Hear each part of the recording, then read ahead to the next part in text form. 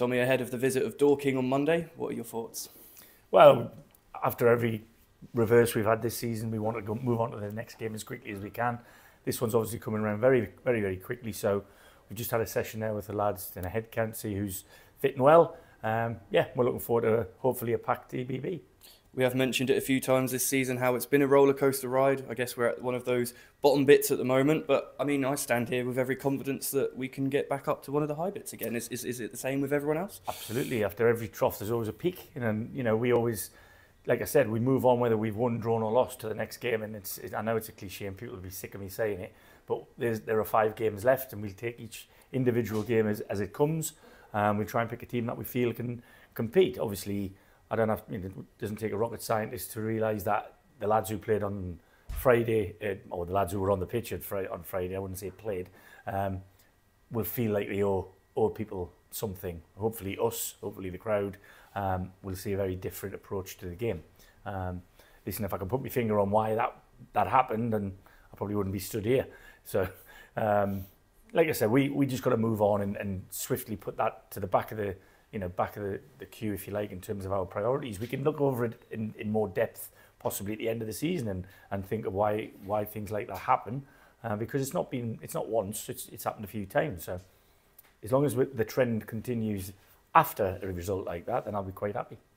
Slightly different circumstances, of course, but last season when you came through the door here, it was about this time, wasn't it, with a few games left, and we actually went unbeaten.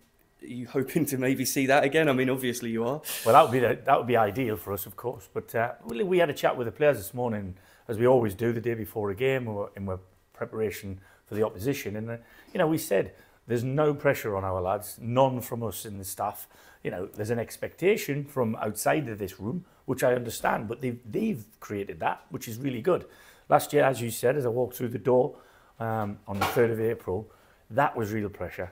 A lot of lads that 6 games literally were playing for their futures. There's near enough half the squad been offered a new contract already at this football club under my tenure. Some have agreed and it'll be announced shortly. Some are still in negotiations, but I'm very at ease with all of that situation.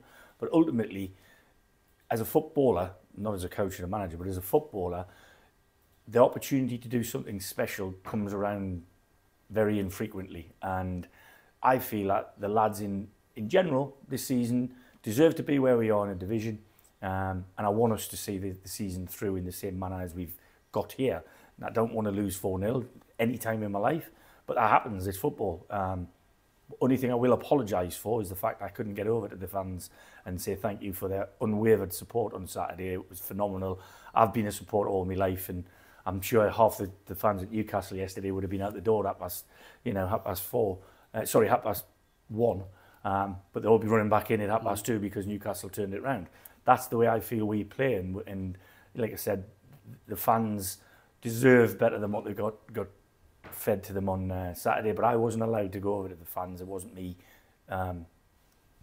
vacating my role, if you like, and not going over there. I really, really appreciate it. And hopefully in these 2 home games that we have, we're going to see the East Bank rammed. And let's hear them, because we all want the same thing. Us, the players, the fans, everybody at the football club, we all want the same thing to happen between now and the end of the season. When you do take a bit of a step back and you look at the league table now, I know it's not something you like doing too much, but we are in a position where I think most of the people connected with the club would have bitten anyone's hand off to have been here at this point of this season. So although we're licking our wounds at the moment, I think you can look at the squad and look at everyone around it and say we're here on merit and we can do it again. We can pick ourselves up and go again. Well, without a doubt. I mean, listen, the group and the staff behind me all deserve a huge pat on the back for being on the same page all the way through the season. We've never wavered. I've never changed my message when I speak to you. I've never changed my messages when I speak to the players collectively or individually. They know what's required of them. On the vast amount of occasions that we played football, they've delivered.